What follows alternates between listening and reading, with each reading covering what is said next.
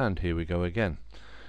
Wonder how many of us have been in a similar situation as I was when I looking through my fonts list on the computer, and I couldn't find the font I was looking for. I couldn't remember what it was called either, which made matters worse. So I had to look through my fonts list to see what fonts I'd got on my computer. Now, with this view, which is the view we get when we look at our fonts in the control panel, we get A, B and G, and it's well, that's helpful, and it shows us the style of font. It doesn't actually show you complete sentences. It'll show you the quick brown fox jumped over the lazy dog, etc. But sometimes that's just not enough, because we want to see maybe the particular swirls on a card we might have seen, say a birthday card we might have seen. We see the swirls on it, and I'm afraid that sometimes what you see in front of you doesn't relate at all to what you're hoping for. There's old script there, which is a very nice swirly font, but that is not the same as the one I saw in the front of the birthday card. Having looked on the internet, I found a program called Font View OK. Now, I loaded it and had a look at it, and it seemed to fit the bill exactly. This particular program shows all the fonts in your font folder, and you can look at them as they are. You can italicize them, make them bold, etc.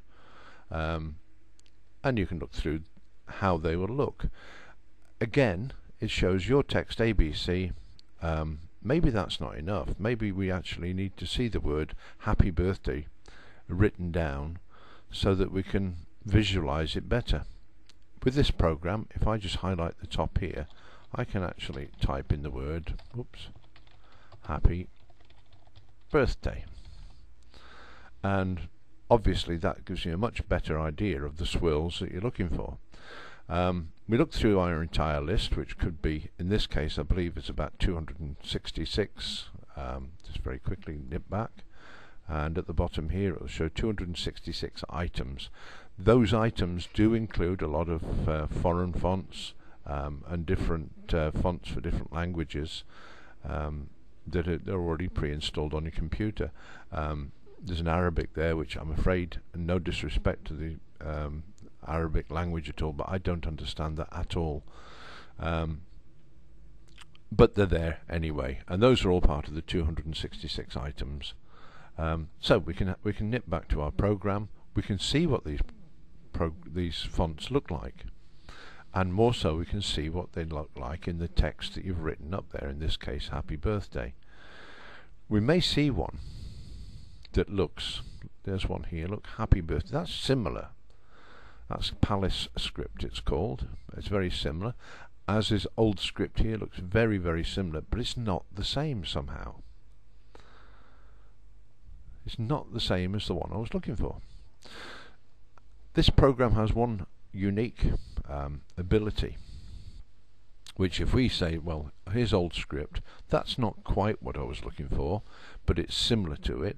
Now if I click on happy birthday here in the old script, up the top on this left hand pane we have font old script, which is this one here, fonts like old script, and now this is a very handy button, because if we click on this button it'll take us to the program manufacturer, his website, and in there he's got a search which we can actually search for fonts like old script. Now we can search it on a multiplicity of search engines, everything from eBay through to ZDNet, Yahoo, Vicen D, Winload D, Wikipedia D, Wikipedia itself, a whole load of different ones. We're comfortable with Google. I think most people in the UK, most people in the world will understand Google. So we'll use that as our search engine, and away we go. Don't worry if you can't speak German, it doesn't matter, because it all translates into English anyway. So we can look down the list. Here's images for like old script. We can have a quick look in there if you wish. I find it a bit confusing because It doesn't always work for me, this one. It might do for you, so we'll show it anyway. This one's called Tripwire Magazine. Very nice swirly font, very similar to the one I'm looking for, however not the same. So we can down here 1001 fonts. Phew, can't say the word. 1001 fonts. So if we have a click on there, right, this shows us a whole load of fonts which may be of interest to us. Right, so if we have a look at Old English fonts, we can look at calligraphy. We can have a look at regular. Bear in mind we're searching for, let's just go back and just check the search. We're looking for Old English fonts. Right, Old Script is the actual name we're looking for. Let's try a different search engine if we're not happy. Now this one's found Old Script, which tells us at the bottom here it's in script, it's in calligraphy. So if we search the top bar here for script, which is at the end, and we click on calligraphy at the bottom, then this will take us into another page where it shows us very many.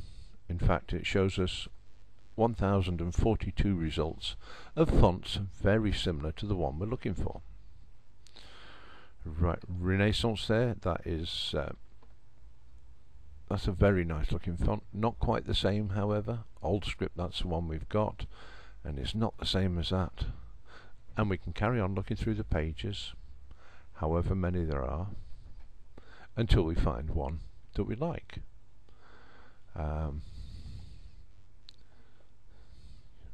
Very many. I really like that one. That is nice. What's that one called? That's called Cotillion. And it's so simple to download. All we have to do is click the button for download.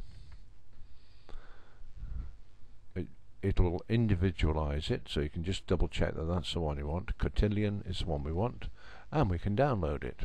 That goes straight into our download folder, which I'll shrink that down a second. Go into downloads, and there it is. There's Cotillion. We can extract it.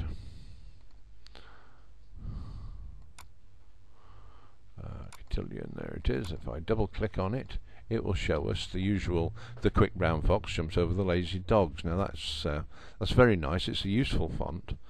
We like that, so we need to click on the button at the top here of our fonts and install the font. Okay, I've already got this one on my computer from an earlier session, but there we are. We've included that in. We go back to the program, and we need to refresh the page, which is a little button on the top of the right hand panel there, and then we can look for, if we go to the C's, RST, there it is, Happy Birthday in Cotillion. Now that is the one we're looking for. This isn't terribly difficult to do. We can open up another package, we'll say Microsoft Publisher. We can create a little text block, or if we're doing this on a birthday card or whatever it is we're creating, I'll just make the font size a bit bigger so as we can see it clearer. And we'll choose from the list, we'll choose the Cotillion, there it is, Cotillion font, and we can fill out our there it is. I'll have it, we'll have it centered, and we can make it by highlighting it, we can make it bold, and there's the font that we were looking for, all set up on the computer. Now you can leave that there if you wish, that the particular font installed, so that you can use it at a later date, or you can uninstall it quite easily just by opening up your fonts folder and finding the Cotillion font. There it is, and if you don't like it, simply hit the delete button and it'll be gone. It's as simple as that, but we don't have to get rid of the source file that we saved. We could save that on a pen drive or on another disk somewhere, so we'll always have that cotillion. Now with this program, this font view OK, at the top here we have another view which, if we click on this font folder, or sorry, from a folder, we'll have a look at another folder here. It's called new fonts in this case. All these folders are still in their original folders that they downloaded, and I can actually look inside those. So even if the fonts aren't installed on your computer, you can still get a rough idea of the ones you have on another drive or backed up somewhere on a pen drive, just by selecting from a folder. If I go to oh, I've got it in there, right? Let's just zoom out again. There's cotillion in my downloads folder. What I'm going to do is put it into my other folder there, new fonts. There it is. And then when I go back to the program, I can look from a folder, bump, OK that, and I should have here somewhere cotillion. And there it is, cotillion regular. And we can see exactly what one. We can type a little line here to see what it looks like written down. And this is the program. It's not difficult to use. There's not a whole lot across the top file menu bars and all the rest of it. It's very, very basic in its use, but it's so much fun to use and to see what fonts you have got.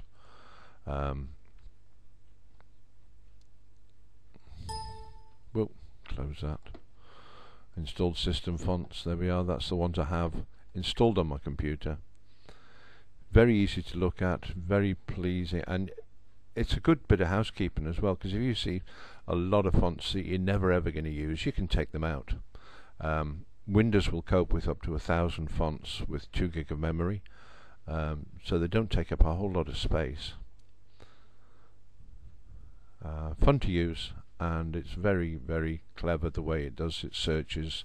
Happy birthday, sorry, not happy birthday, it's called Russell White font, true type font, and we can click very simply to find other ones similar.